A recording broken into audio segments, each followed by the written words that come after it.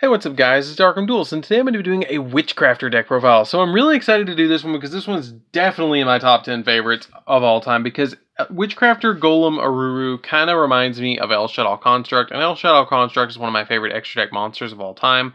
I really think that they did awesome with her artwork, and I'm glad she was a secret rare because they actually did a good job with the artwork and the secret rare foiling. So I'm really excited to show you guys this one. This was one of the decks that I actually bought like 3 boxes of the box that all of them came out of, and I pulled everything I needed for them. This was the first deck that I ever bought everything that I needed out of boxes and pulled everything. And that's why it's one of my favorite decks, is because I actually pulled the stuff out of packs. So anyways, guys, let's get straight on this. Don't forget to like, comment, subscribe, hit that bell next to become part of the notification squad. Definitely check out our Ko-Fi down in the description. It should be the first link. If you guys want to become donors of the channel, I really would appreciate it. So let's get straight on into this one, guys. So first off, we're going to be playing 2 copies of Witchcrafter Golem Aruru. Witchcrafter Golem Aruru is an awesome card. Basically, her effect is that when your opponent activates a card or effect that targets a spellcaster type monster or targets any spellcaster type monster you control with an attack, you can special summon. You can target one card your opponent controls, or Witchcrafter, or target one card your opponent controls, or a Witchcrafter spell card in your graveyard. Special summon this card, and if you do, return that target card to the hand, and you can only use the effect once per turn. But you just instantly special summon this 2800 body that's like, hey, what's up? How you doing? And that's a really awesome ability to be able to do, to just instantly special summon her and be able to go off into that play of having a 2800 body. And then we play 1 copy of Madame Veer. Madame Veer is still just a good one of. I probably would never play her at more than 1. But during damage calculation, if a spellcaster monster battles an opponent's monster, you can reveal any number of spell cards in your hand with different names.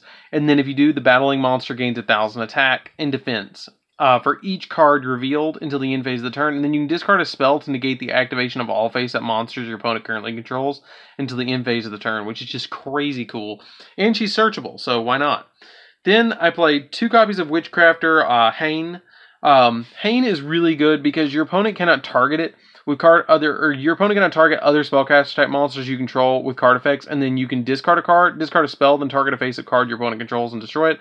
Plus, she's a 2400 body that you can just swing at your opponent over and over again, and it's just super good. Weird thing, she actually has Monarch stats, which is just weird to me. But she's level 7, so you kind of do have to finagle around to get her out, but it's not really hard, because a lot of your Witchcrafters, you just have to tribute this card, and then discard a spell and special summon a Witchcrafter monster in your deck. A lot of them share that ability, like the Witchcrafter Fire. During your main phase, all of Witchcrafters after this share the ability that during your main phase, you can tribute this card, and then special summon a Witchcrafter, and discard a spell, and then special summon a Witchcrafter monster from your deck. So you just discard it, special summon Madame Veer, special summon Hane, whichever one you want. Usually those are the 2 you're going to special summon all the time.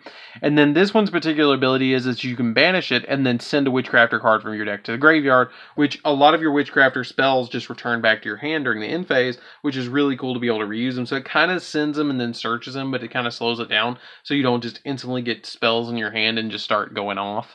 Then we play 3 copies of Witchcrafter Pottery? I don't know. I think it's Pottery. It's like pottery, but pottery. During your main phase, you can tribute it, and then discard a spell, special summon a Witchcraft from your deck, and then it also has the effect of that you can banish it from your graveyard, draw a card, then you can send a Witchcrafter card from your hand to the graveyard. Or, if you don't have any, you banish your entire hand. So you have to make sure that you have something in your hand to send. Then we play 3 copies of Potterine, which is interesting. She has the same ability that you tribute her, discard a spell, special summon a Witchcrafter, and then you have the ability, if you have no cards in your hand, you can banish this card from your grave, then target a Witchcrafter card in your graveyard and add it back to your hand, which can be really important to be able to get your Witchcrafters back in your hand to get additional plays off. And these cards are so cute. I don't know why. Like, I love the eyes, how big they made her eyes. I think this is just really great.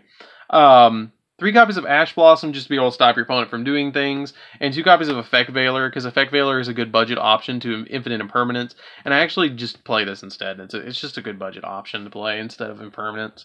But that's it for the monsters. Let's get into the spells. And kind of like spellbooks, this deck is going to be playing a lot of spells. So for the spells, we're going to be playing 3 copies of Called by the Grave to go ahead and get that out of the way. Called by the Grave is an important spell card in the deck to be able to prevent your opponent from doing all sorts of shenanigans with hand traps. 1 copy of Monster Reborn. You want the 1 copy of Monster Reborn just to be able to revive stuff, and definitely give us a like for that copy of LOB Monster Reborn. We have the original print ones in this deck. 1 copy of Terraforming to get our copies of Secret Village of the Spellcaster so our opponent can activate spells. 1 copy of Reasoning because they're all different levels except for Madame Veer and Aruru, which are both level 8. 2 copies or 1 copy of Witchcrafter Combination. Witchcrafter Combination lets you target a Witchcrafter monster you control and can make a second attack during the battle phase. And your opponent can activate spells or traps until the end phase of the damage step when it battles. And all the Witchcrafter spells share the ability that during the end phase, if you control a Witchcrafter monster while this card's in your grave, you can add it back to your hand, but you can only use the effect of Witchcrafter Combination once per turn, and each effect, you can only use one Witchcrafter Combination effect per turn. So like if you activate it, you can't add it back the same turn, which kind of sucks. But whatever.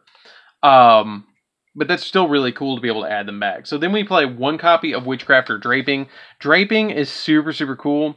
You get to target spells and traps your opponent controls up to the number of Witchcrafter monsters you control and return those targets to the hand. So it's kind of like Giant Trunade. And during the end phase, it shares the ability that during the end phase, if you control a Witchcrafter monster while this card is in your grave, you can add this card back to your hand, which is pretty good. And I really like that effect, but it's only during your end phase. So like if you activate it and then the next turn you have to like let it sit during the rest of that turn, and then the next turn you can get it back. Then we play 3 copies of Witchcrafter Holiday. Witchcrafter Holiday is kind of like Monster Reborn. You get to target a Witchcrafter monster in your graveyard and special summon it. That's all it does, pretty much. And then you can add it back. 3 copies of Witchcrafter Creation. Witchcrafter Creation lets you add a Witchcrafter monster back from your deck to your hand. So it's just the searcher of the deck.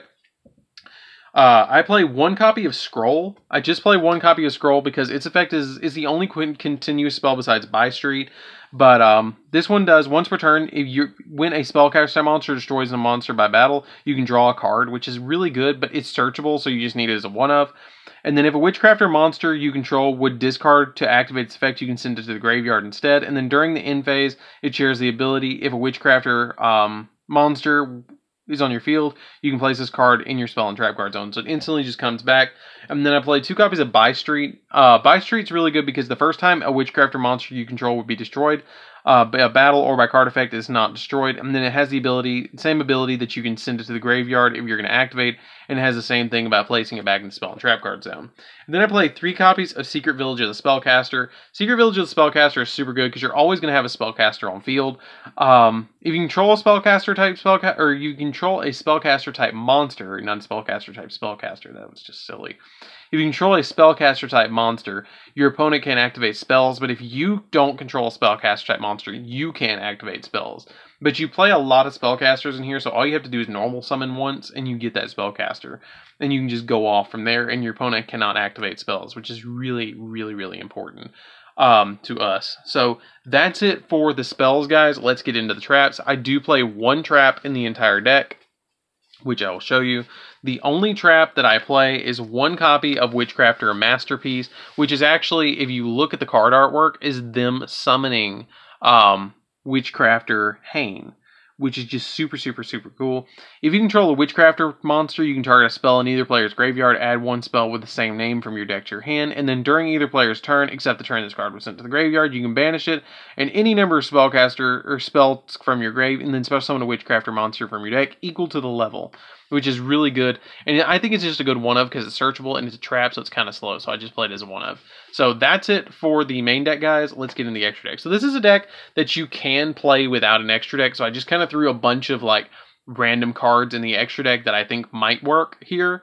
I don't really play anything. I really want to play like a sub-engine in the deck, like Shaddoll or Invoked, that would go along with it, that are a spellcaster engine that would go with it, but I just didn't play it in here. I wanted a pure version for my favorite deck, because I like the pure version a little bit better than the Shaddoll version, and I know coming from me, the Shaddoll version, I don't like it as much.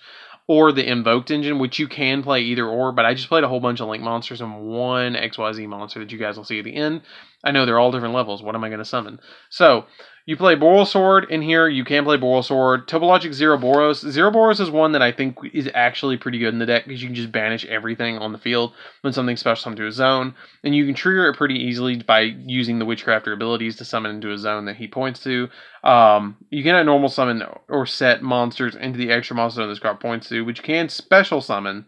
You can't summon, so never mind. It has to be your opponent to trigger it, which kind of sucks. But to an extra monster zone this card points to. So I can summon it to the zones that down here. So that's pretty cool to be able to do. I've never summoned this card. Like this is the first time I've included it in deck profile outside the budget variant of Rocket. So excuse me. You can special summon down here and then it banishes everything. Borreload because Borreload's good. Mekk-Knight Crusadia Avermax because it's really good. Topologic Dragon. Topologic is really, really good in here because you just special summon it and then it just destroys everything. Like, that's awesome. Yugioh is extremely easy to pull off in here because you just special summon. This is one I actually do summon in this deck. You just summon Yugioh because you can have all different names in here. It's very rare that I actually don't go into Yugioh. Blackluster Soldier, Soldier of Chaos. It's another option. You don't have to play this one if you don't want to. Topologic Trisbania. Trisbania is pretty good. You can also, if you have them, I didn't want to play them in here, but you can play Pot of Extravagance because this deck doesn't really focus on the extra deck at all. Nightmare Unicorn to bounce stuff, Phoenix to pop stuff, spells, and then Cerberus to pop monsters. These three I would definitely play if I was going to play something. Underclock Tiger because it boosts attack. Crowley because you can make it pretty easily because it's just really easy to make. Alamirage because you can summon it by using Poterine. I think it's Poterine that you can use it with. Yeah, because it has 0. And then you can actually use Potterine. You can use both of these to summon out Alamirage because they're both 1,000 or less. So that's just an option if you want to go that route. And then the XYZ that I play is 1 copy of Hope Harboring Dragon Titanic Galaxy. Again, you can pick this deck up.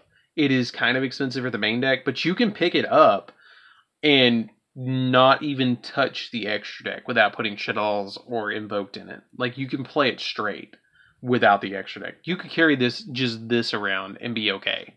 But that's it for the deck, guys. I hope you really enjoyed this one. I wanted to do this one because it's one of my favorite decks. Like, it really is. I love the artwork of it. I love the way that they made Aruru, and you can actually look at the card artworks and see how they, you know, experimented till the point that they created her.